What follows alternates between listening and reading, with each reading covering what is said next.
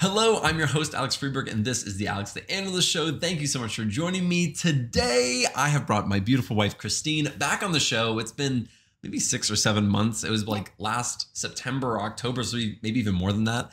And it was just really great to have her on. A lot of people liked seeing her and hearing her thoughts, especially about me, because a lot of people don't get the full view of me because I just talk about myself, but you guys get to hear her perspective, which I think is pretty unique. And so she's back. And we're going to be asking you tons of questions today. I hope you're okay with that. Did you want to say anything before we get started? No, I'm ready. Awesome. I'm excited to be here, though. That's super great. And I love you, baby. That's really sweet. Okay, so you guys asked a bunch of questions. I put a community post. This is months ago. I thought I was going to do this earlier, but we have a life and kids and stuff, so it didn't work out. But we're finally getting to it. And so we have tons of questions. And before we get into some of these, one thing to know is that 1, she is my wife. 2 is that she is a counselor. That's what she does as a profession. So some of the questions pertain to that, like mental health. So, just to be aware of. Another thing to notice is that I have to slouch to get in here because Christine's quite a bit shorter than I am. And so if I sit up tall, as you can see, I'm off screen. I'm no shrimpy, though. No, well, so anyways, we're going to get started. This is the first question. This is from my good friend, Sergio. He is one of my mentees that I've been working with for like 6 or 7 months. He just got his first job. Congratulations to you. Super, super proud of you. So this is just a shout out to you. So you're going to get to go first. The question is, and this one is to you. Again, okay. Most of these questions are almost all of these for her. But you should tell them too. I don't know any of these questions yet. Yes, I haven't told her any of these questions. She doesn't know anything. Well, she knows a lot, but she doesn't know anything about these questions. That's not what I was trying to imply. All right. He says, what to expect and how to take care of your mental health while making a career change, how to study effectively when learning new skills without overdoing it. So I'm going to let you hold it if you need to reread it. Sure. That's totally fine. And then we'll go to the next question. But it basically was how to take care of your mental health and learning new skills without overdoing it. Yeah. Well, I mean, good for you, Sergio, for asking this because not a lot of people have this on their mind. So kudos to you. I'm not surprised that you got a job. You sound very intelligent. I would say, give yourself a lot of grace. Be really patient with yourself. It's a big deal to change careers. I think a lot of people don't think it's that big of a deal. They're like, you're just switching careers, make it work. Well, it's a big deal. I mean, if you look at, statistically, the biggest changes in people's lives that cause the most, stress, the most anxiety, it's going to be married, divorced, having kids, loss of loved ones, changing careers, job related stuff. So that's on the list of things that can cause a lot of anxiety and can be very anxiety provoking and producing. So I would say, yes, be very patient with yourself. Maybe manage your expectations well. So I talked to a lot of my clients about basically, being aware of, are your expectations too high? And this is advice for myself as well. Are your expectations too high? Are you, giving yourself enough grace to where you can manageably meet the goals that you've set for yourself? So I would say that to the first part of the question. And then it says how to study effectively when learning new skills without overdoing it. This is where you got to know yourself. So if you're the kind of person that you love to pull all-nighters and that works for you, then great, but try not to cram it all at once. If you're the person that over time, you've just got to consistently study, then do that. You've got to know yourself and you've got to know your sweet spot. So That's I would smart. say that. That's smart. Yeah, I think, just to add on to that, you didn't ask me, but you don't really care what I think. But, what she was basically saying is, when you're having these huge career changes, don't have the expectation that you're going to land a data analyst job in 3 months. Make realistic goals, get some interviews at the 3-month mark, etc. So, make it realistic. I think that's good advice. Yeah, I mean, we've all started somewhere. We've all had to start at the bottom and work our way up to the top. So I think there's a popular song about that. The next one is, how do you manage? And this is, this question is pointed at me, I believe, but I'm going to let you answer it for me because I want to hear your perspective. That's dangerous. It is.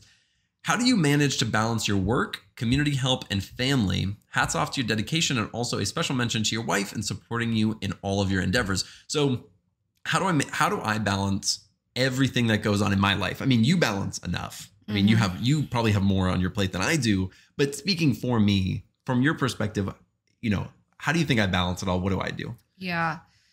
Yeah. I mean, you make a good point that we each have our own things that we have to balance. Definitely teamwork as it relates to making the household run. So he has his lane, I have my lane. I stay in it. Yeah. And I think we try not to like invade each other's lanes because we respect that and we honor that. And I fortunately married a very driven man, a very task and goal oriented man who, really values like the work that he puts into stuff. So I don't have to worry about you, not getting your work done. I mean, if anything, I have to remind him to stop and slow down. So I would say maybe I ground you in that way by saying like, hey, you're overworking. Okay. You're doing too much. You're staying up too late. You're working too hard, Alex. You're just working too hard. You're doing too good for the family. Well, I mean, it's true, right, baby? Because, there are many nights where you could work till 2 or 3 a.m. in the morning. But we have kids and they're up at 5 a.m. So it's like, sometimes I have to say to him like, hey, stop burning the midnight oil, get yourself some rest. So I think it's hard. I think all that to say is it's hard to find a balance, especially in the early days of like starting a YouTube channel or, starting off in a career as Sergio was talking about. So it's hard. It's hard to find a balance, but you have to find someone who's willing to talk to you through it and keep you grounded, keep you in reality check. If you're working too much, not enough, that kind of thing. You're my rock, baby. So thanks. I don't know that I fully answered that, but I think you just work a lot. You really do. People don't see it in the background, but you work a lot, and I'm very thankful for that. Yeah. No, I think genuinely, I mean, I think people have seen enough of my videos to know that I work pretty hard. But you don't, I mean, it is constant. I don't think I don't take many breaks. I really wish I had more Netflix time. But yeah, no, I mean, I think you're right. I think, it's just about communication and figuring it all out. Next question.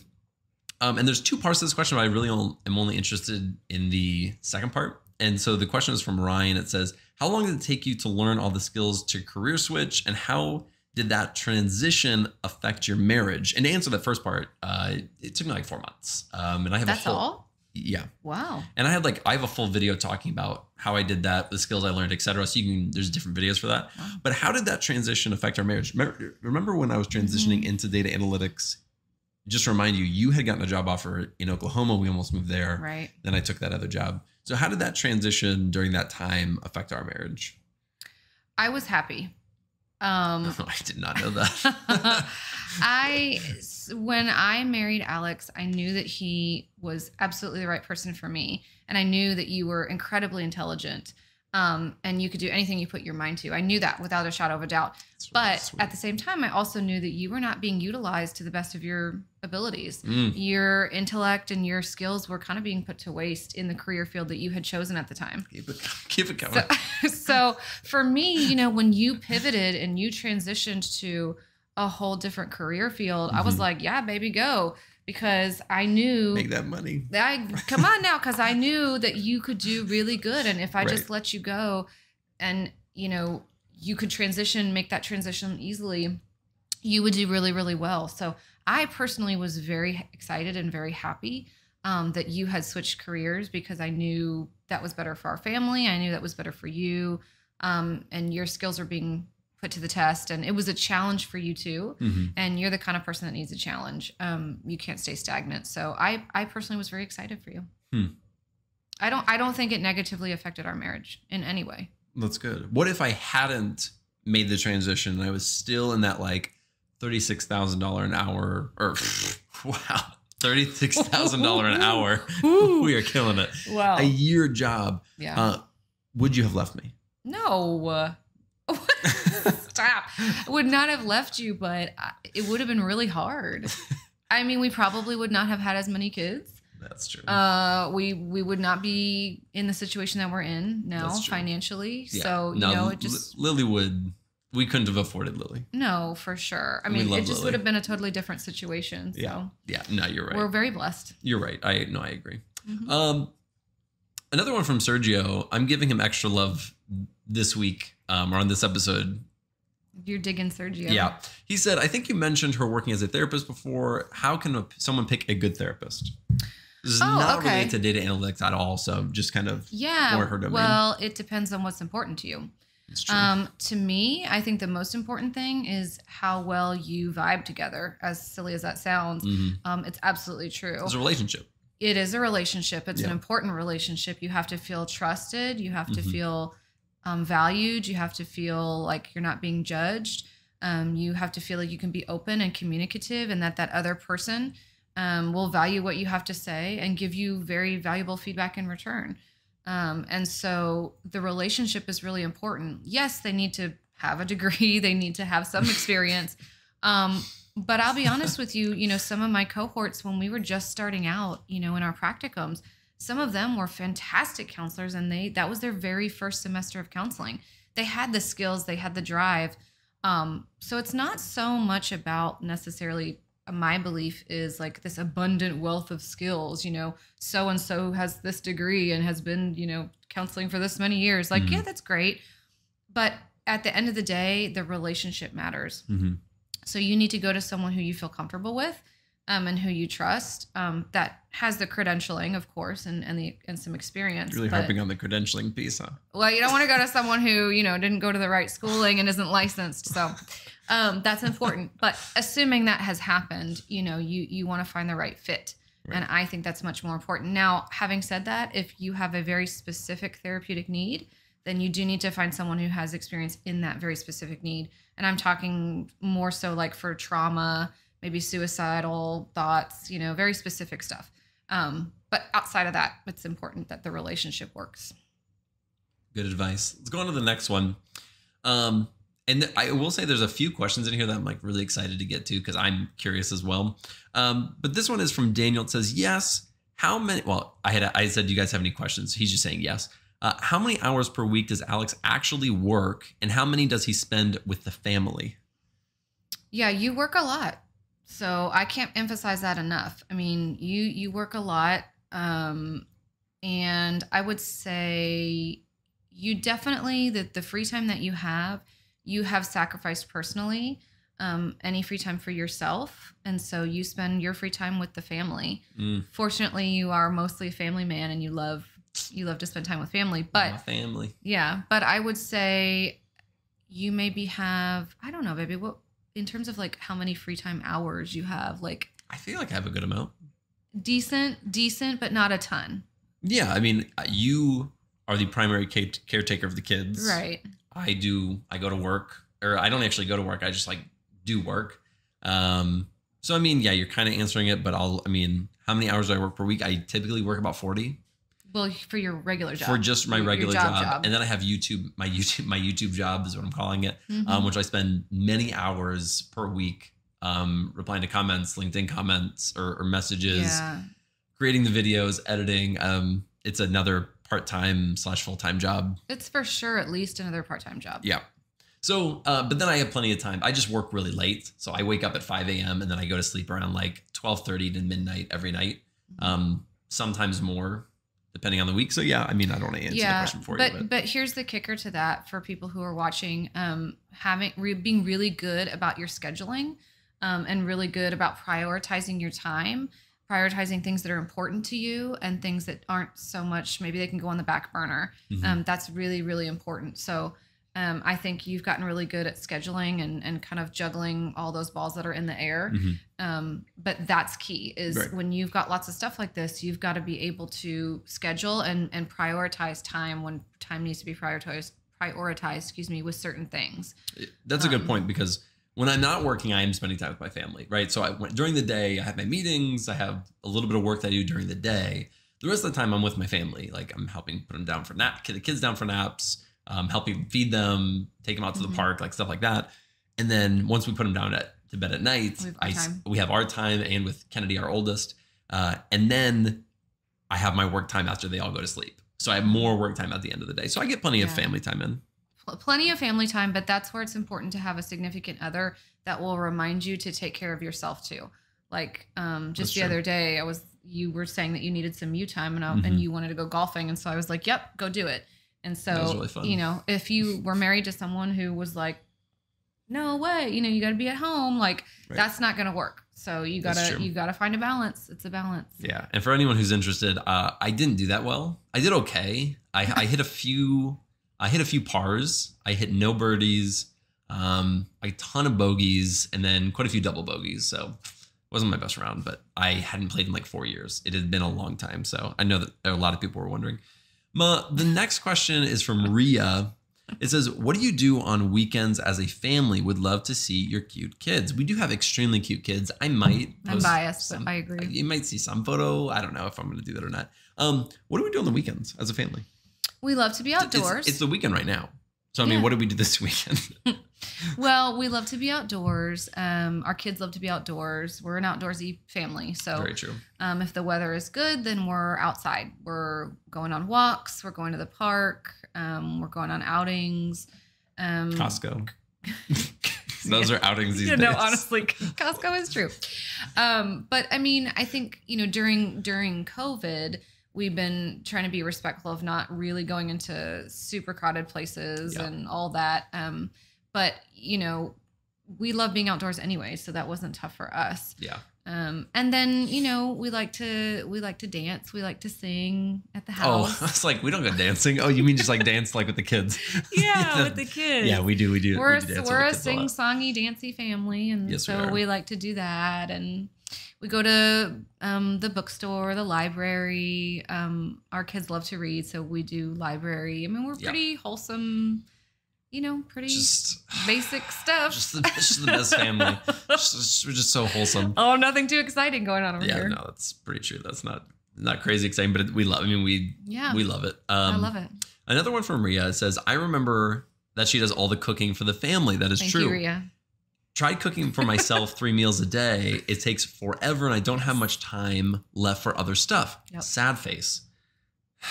Ria, I feel that.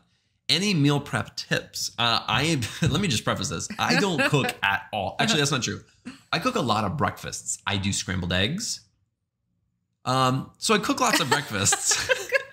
And Christine cooks the rest. Funny, Christine cooks everything. She cooks like hot dishes and real like just meals all the time. Hot dishes. Is that the cat? The thing just shook.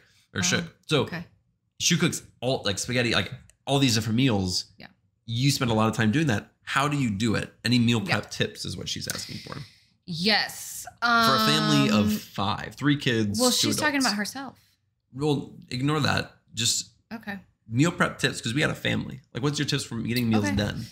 Yeah, I do a lot of prep work behind the scenes when the kids are in bed or when they're taking naps. Mm-hmm. I'm doing a lot of research on recipes that will work for us, listing all of our ingredients, getting everything like prepped and ready to go so that if I do need to go to the grocery store with them or on my own, that I can get it done.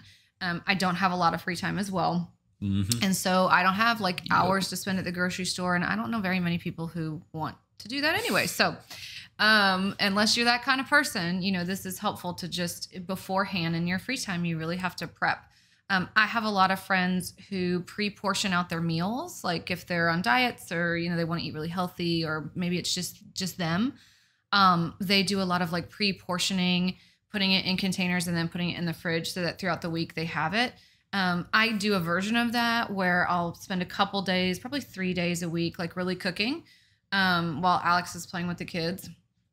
And then we have 2 or 3 like casseroles or meals to last us throughout the week. So, you know, you just gotta be smart about it and do your behind the scenes work. That's really true. You cook big casseroles and then we eat as the meal for that night, put in the fridge, and then it's like still like 2 or 3 or 4 meals for the next couple of days. Yeah. And you make 3 or 4 of those casseroles. I say casseroles, but just big dishes. Meals, And we just eat off of those for like the whole week. But Ria is right. Am I saying that right? Ria. Okay. Yeah. But Ria is right. It takes a lot of work and there's no getting around that. So, you know, unless you want to be eating out all the time and killing your food budget, then that's how it is. Yeah. I mean, I don't think we've ever talked about budgeting, but maybe we'll do an episode on that one time. Yeah, we should. You're the budget man. I am the budget man. We should call you that. That is what they call me. Alex the Analyst, budget man. Alex the Analyst is secondary. I prefer the budget man. Here's another one from Caesar. He says, I love that name. How did you guys meet? I will let you take this one. Okay. Well, both of us had just moved to Texas for various reasons. And I was already a part of a church, a big church here in Texas. And you were looking for a church here in Texas. So you were doing a bunch of research, and of course, research minded. Yeah, you figured out the highly rated churches and the ones that fit really well with what you wanted. And so you found one. And I happened to already be going to their singles get-togethers at the time. And so, I think I'd gone to like maybe 2 or 3 of these singles events. You were single. I was single. Fortunately, we were both single. It was kismet. Yeah. It was meant to be. And I saw you. I think before you saw me. I don't know that I ever told you that. I saw him and I was like, ooh-wee. That's a handsome man. I'm just now finding out that I had a stalker before you were stalking me. And I was like, ooh, okay. But, I wasn't going to talk to you or anything. I was just going to admire and move on about my way. But at the end of the night. Really creepy. I was just going to admire. Ooh.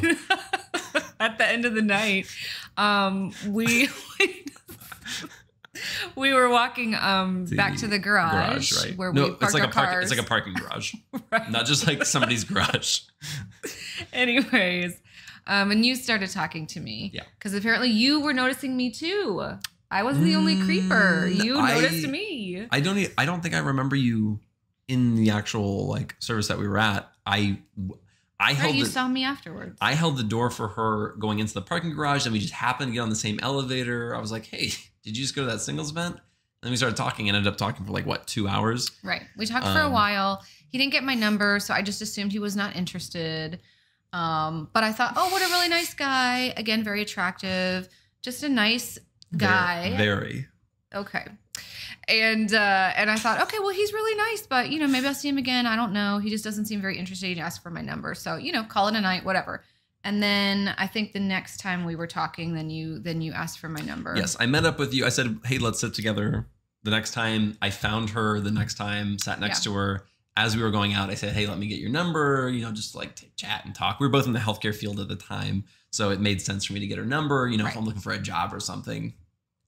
It's all a ruse to get her number. So, all right, I think that answers that question. That's and then we started dating, got married, had kids. History. All that good stuff. Let me see how many. Oh, this is our last question. This is fantastic timing. Okay. A very important question. This is from Anton. A lot of people have asked this, so this is like super interesting. Have they really? No, I'm curious. A lot of people. Okay. A very important question. What color beard would she say? Or what color would she say is your beard? Because someone said to me a while ago that it looks kind of ginger, and now I can't stop wondering. And she comments on that all the time. A lot of people have said that. So go ahead. Okay. This is really interesting. And I feel very validated now because Alex swears that he has a certain color of hair, and I swear that he does not have a certain color of hair. I say his beard is red. Okay. It has red-ish in it. No, he says it's brown. It is brown with red in it. No. I'm like Dexter, if you've seen that show. No, listen, when we first met, your head was shaved. Watch the previous one with us. There's a whole thing on that. And I was like, this man has red hair. I'm marrying a redhead. A ginger, right? Yes. Not that that's bad. I just thought, this is who I'm marrying. And he was like, no, baby. I have brown hair. I have my whole life. And I said, I don't believe you. I did not believe him at all. Based on this beard right here, I said, this man has red hair. And so I had to see picture proof from when you were younger. That's true. And his hair is brown on his head. But I feel very validated. Secondly, because Lily has a tinge of red to her hair. That's true. And I wasn't saying ginger in like a derogatory way, but this person was saying ginger. And so I was just repeating. There's nothing wrong with redheads. No. And okay, so like I like to compare my hair when I used to have like hair up here to Dexter on the show Dexter. He has brown hair and then he has like that auburn reddish beard That is very similar to what I have. And I think I'm much lighter. Like mine is not as red, but I definitely have that in it. So yeah, your beard is red, baby. yeah, that's fine with me. Okay. Well, with that being said, this is nearing the end. I'm looking at how much time we have left. We only have a few minutes. At the end of these episodes, I always choose a vegetable that they can write and say they made it all the way to the end. I feel like this was one of the best episodes ever. Whoa. And so we have to choose a vegetable. I would say you could choose, but most likely you'll choose one that I've already chosen. No, I don't think so. Go ahead. Brussels sprouts. I've done Brussels sprouts. What? Yes. Oh, all right. I haven't done zucchini. Okay, do that. No, you do that. Zucchini. If you are watching to this part of the video, comment down below zucchini so that we know that you watched this episode. And this was just a super fun one. Thank you for coming on the show. I think people really appreciated that. Some people had some very fantastic questions. I really appreciate it. They brought it. They brought great questions. They brought it. Good conversation. Yeah. Thank you for coming on the show. You're welcome. I had fun. All right, everybody. Thank you so much for joining us. Thank you so much for joining us. If you liked this episode, be sure to comment and subscribe below, and we'll see you in the next episode. Goodbye.